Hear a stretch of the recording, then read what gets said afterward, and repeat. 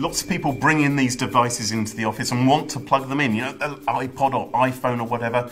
The thing is that these devices can not only harbour viruses, which could infect your corporate network, but also potentially they could be used for slurping off data, actually taking the data on your network and stealing it. And so understandably, IT want to be sure that what you're doing is safe and secure, and they also want to make sure that any data which you do take from the network and put on your device is properly encrypted.